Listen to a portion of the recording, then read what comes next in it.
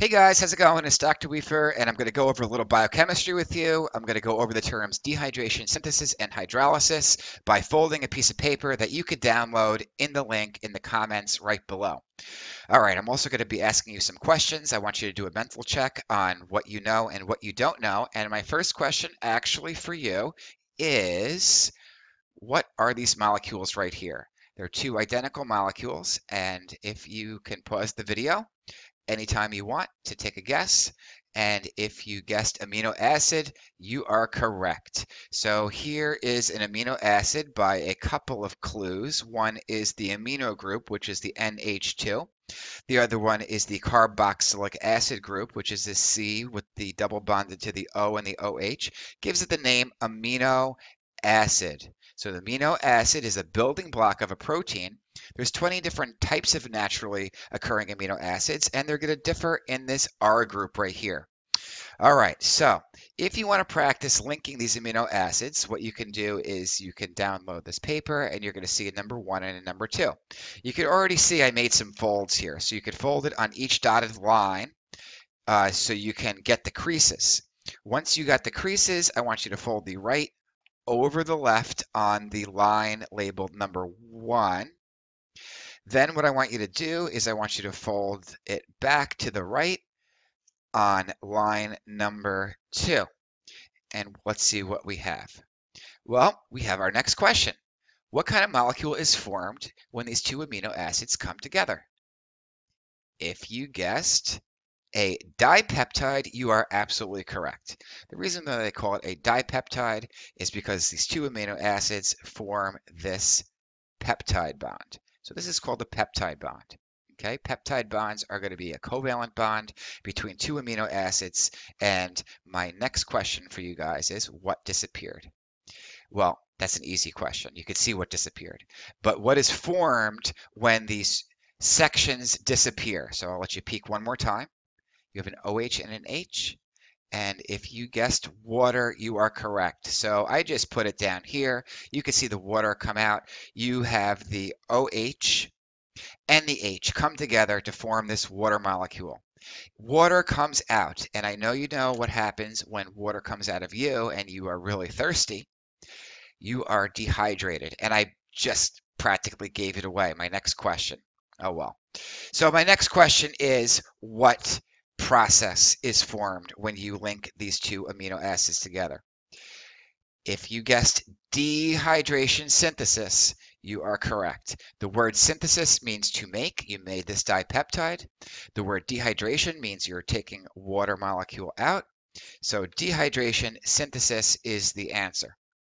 Okay, now this goes beyond amino acids linking together. Dehydration synthesis are going to link sugars together to form a polysaccharide, such as a starch or glycogen, things like that. Dehydration synthesis is going to link amino acids together in a similar fashion to construct molecules like DNA or RNA. Okay, and when you link these amino acids together, likewise, you are going to make a long chain of amino acids called a polypeptide, which is the main structure, the main primary structure of a protein. And then, of course, it could fold in on itself based on the characteristic of these R groups. Anyway, the opposite we're going to talk about. If we wanted to break this apart like that, did you guys catch that? Something had to pop right in there. Well, where does it come from? It's the reverse. So what is it called when you are going to split the water molecule to put the components right back there? If you guessed hydrolysis, you are correct. The word hydrolysis, the root words hydro means water. Lysis means split. If you imagine it split right here. This OH is going to go right back onto this carbon, and this H is going to go right onto that nitrogen, like so.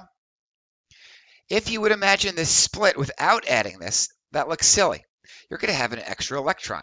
Well, electrons actually form bonds with molecules, so the electron is going to look to be bonding with something. And to make that electron happy, the OH is going to come in. And likewise, if I cover this H right here, the nitrogen needs it needs something to bond with. So the H goes there. One thing to keep in mind is that this can be used as a verb, and very often is. In a lot of textbooks, in a lot of readings in biology, they may say something that sounds really scientific, like this dipeptide will be hydrolyzed by a certain enzyme.